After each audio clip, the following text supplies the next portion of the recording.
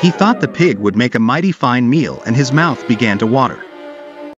So he knocked on the door and said, "Little pig,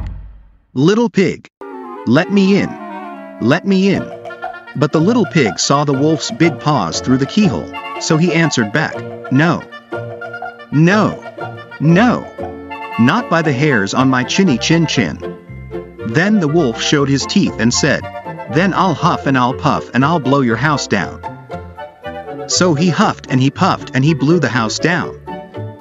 The wolf opened his jaws very wide and bit down as hard as he could, but the first little pig escaped and ran away to hide with the second little pig.